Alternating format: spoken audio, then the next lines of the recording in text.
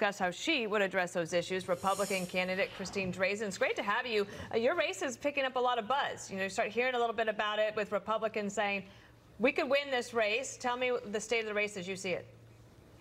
Yeah, we are up today, and wow. I could not be more excited about where we stand right now in this race. We are leading in the polls, and Oregonians are ready for change. When you think of the news stories that have come out of Portland for 3 years running, how do folks feel about that? Yeah, they are looking around. They don't recognize their own state. They certainly are not proud of their own city right now. And Oregon is beautiful. If you guys were here a few years back, it used to be the most safe and certainly the most beautiful state in the nation. And that's not the experience we have now. And Oregonians are demanding change. They're looking for change in this election cycle. And it's an opportunity to flip our state because Oregonians are asking for it. They are looking for leadership to ensure public safety, to improve graduation requirements, and certainly to address affordability, which is really out of control here in our state of Oregon. Do you think if people don't get that kind of change that they would consider leaving? Oh, it's happening all the time, even now. People are voting with their feet. They are going to, frankly, Republican states. They're looking for opportunities to be able to keep their kids in school full time. They're looking for a better business environment. My job as Oregon's next governor is to keep people here and recruit new businesses here and encourage families to stay and build their lives and build their future in our beautiful state of Oregon. Yeah, right now our Fox Power ranking has Oregon as lean Democrat, which really should not be much of a surprise. It's been blue for a long time, and it's been a year since they've had a Republican as governor. However, here is the state of the race. Tina Kotek's a Democrat. And Betsy Johnson was a Democrat running as an independent. And there's you. And I know what the thinking is. The thinking is Johnson's going to take Democratic voters away from Kotek, which gives you the opportunity to shoot the gap. How realistic is that?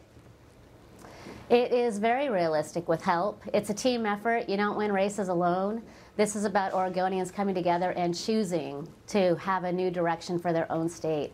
We're only going to get that done if Oregonians across all political lines make the decision to not just have more of the same, not adopt status quo, but really choose to win and choose to have our state be led in a new direction.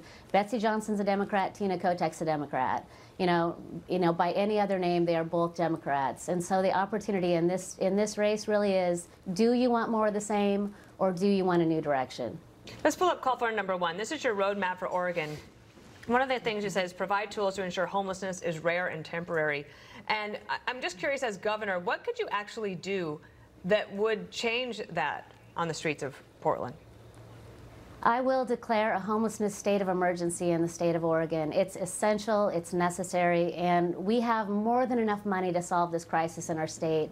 Billions of dollars in Oregon has been dedicated to housing supports, shelter beds, as well as supports at different levels of government to continue to fight this problem. The problem is there's no leadership.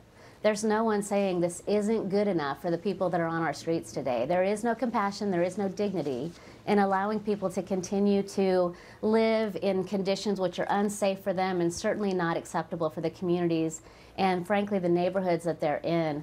I did a ride-along recently, and there was an encampment, and it was on a street, but on the other side of that encampment were chain link fences with homes and trikes in the front yard. This is unacceptable for the people of Oregon. It's unacceptable for the people that are sleeping on our streets right now, and certainly for the communities that are impacted by that. I saw a recent ad you put out, and some of the video of a tent city just goes on forever. And we'll see whether or not Oregonians are ready to change that. No Republican has held that office since 1987. We'll see how it goes. Thank you for your time today. Good to see you. Thank you. Thank you.